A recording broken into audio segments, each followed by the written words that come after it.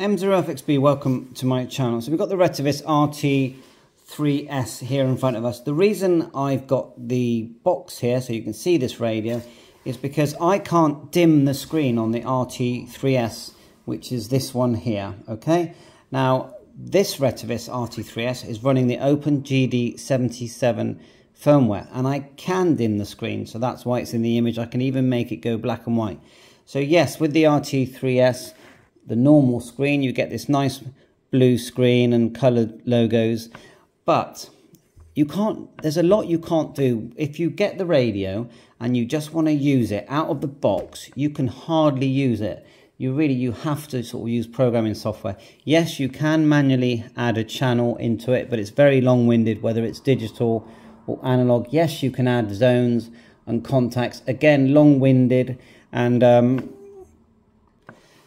but once you do connect the RT3S to software, co-plug, and you get all your co-plug energy, talk groups, channels, you know, everything you would do. You can't put a big CSV file in there, but you could make a bespoke one for about 120,000 contacts. Then it's okay. I'd say it's a nice radio, good quality radio, and it works fine.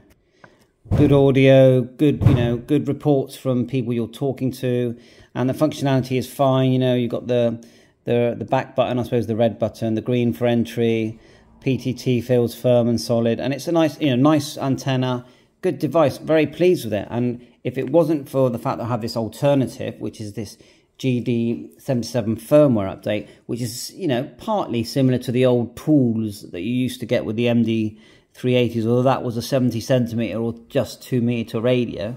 So why do I like the... Let's go over to the OPENGD77. It's pretty obvious that that's the one I like.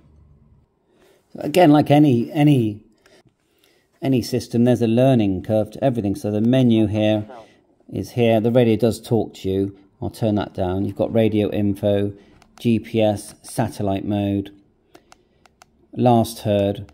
And if we go down and choose my zone, we can choose HubNet. We can choose the different zones that you can have. If you go to hotspots, so I'm on my hotspot now. Now, if I want to manual dial now, I just push hash, type in the number, press the green, and when I key, the hotspot's off at the moment. I'm just booting up actually.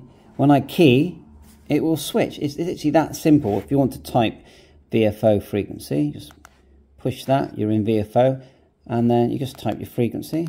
There's no messing around. Like with the RT3S, to get it into VFO mode, you have to put it into MR mode, whatever MR stands for. Then you hold down the red button on that radio. You hold down the red button, and suddenly it appears with a V. And I just find it very faffy. With this one, you know, if I want to go look at anything at all, it's very straightforward. You go menu. If I want to go to my contacts, there's my contacts. I mean, there's not many in here at the moment. FM DTMF contacts, not done that one. So you can preset DTMF. Look, you can create a contact straight away. Everything can be created very easily. Firmware info, language, let's have a look at options. Let's have a look. Radio options. Start at the top. There's all your squelch. I'm talking of squelch. Watch this. So squelch.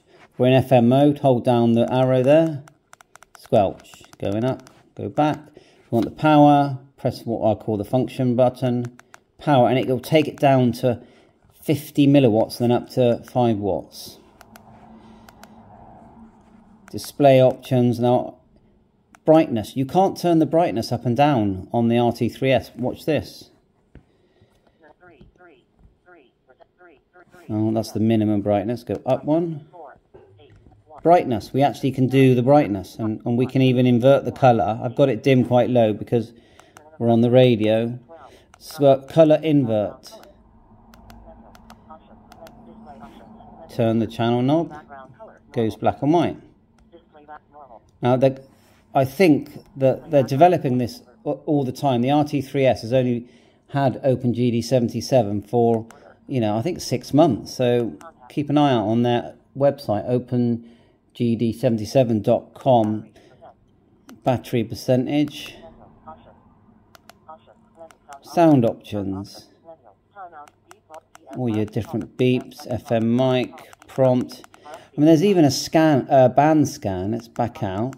When you're in VFO mode, hold down. Look, we're scanning the band. I mean, this is a £90 radio. Menu. When you've got your GPS location and everything sorted, you can track using this radio. You can track satellites. You do need to enter the correct, the correct things. You need a GPS lock if you're going to do it via GPS. But you can enter manual coordinates. Channel details. So it just tells you everything. I'll go to channel details. This is everything my radio is on right now. Okay. Let's back out. Firmware info. It's just all there at the touch of a finger. Now, you either like it or you don't, this kind of black and white image. Let's go menu. Keep going, looking at different things. Last heard. See if I can get my DMR radio to work. So we'll go hash 91 start, and then we'll go M0FXB test, M0FXB test. And see that there's a signal meter. See the signal meter? Good morning, Andreas. Mike 0FXB, VK40HL. You're making it okay? Over. VK4DHL. There you are, Australia. VK4DHL. Yeah, very nice to hear you. Nice and clear. On my RT3S using the OPENGD77 firmware. Sounding excellent. Back to you. And that's Australia, and I just turned this on. Yeah, okay. Sounding okay there, Andreas. I trust you're still making those nice videos on YouTube. I catch up with them occasionally. Yeah, very good information. So keep on with the good work. All the best. Mike 0FXB, VK40HL.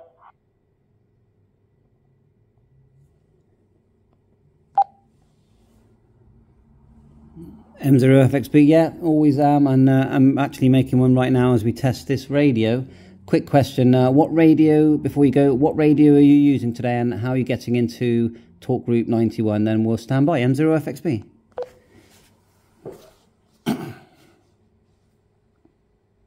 Yeah, Roger, Andreas. I'm using DB Switch. I'm using the HTML client through the DB Switch Raspberry Pi server there. Go ahead.